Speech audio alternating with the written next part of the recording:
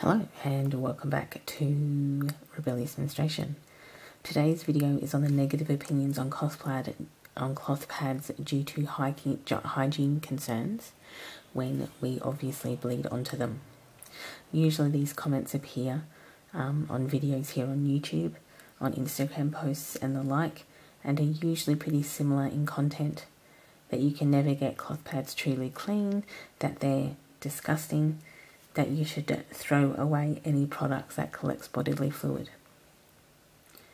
This irritates me as it shows a remarkable lack of knowledge regarding not only menstruation but bodily fluids in general. I'm sure that quite a few menstruators have bled onto, but not limited to, bedding, mattresses, clothing, underwear, towels, chairs, and carpets. Often the associated shame of this means that these items get removed and washed. There are also such a severe lack of understanding about how cloth, either in clothing, bedding or towel forms or versions, gets either dirty or clean. Frequently there are bodily fluids on all of the previous mentioned cloth, and we just treat and wash them accordingly. These fluids can include sweat, blood and sex fluids. We don't throw them out because that would be a financial and environmental waste. If we only wore everything once and then threw them out, or changed the sheets every day because you do sweat every night in your sheets, that it would be a ridiculous amount of financial craziness to do that.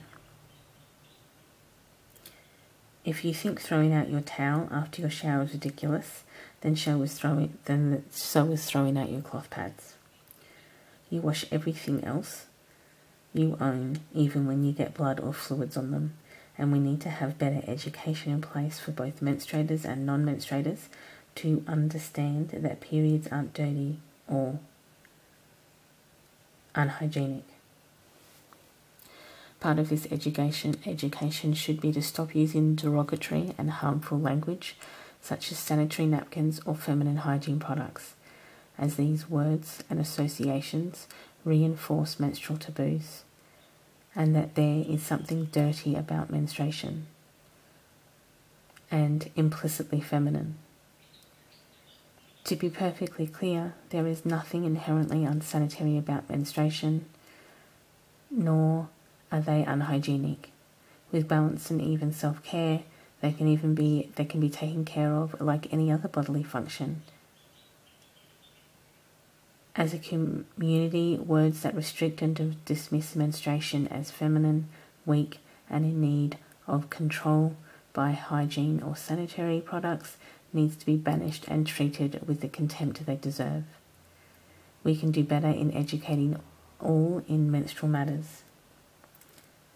Thanks for watching. Enjoy your morning, afternoon or evening, depending on where you are in the day, and I will see you all in the next video. Bye.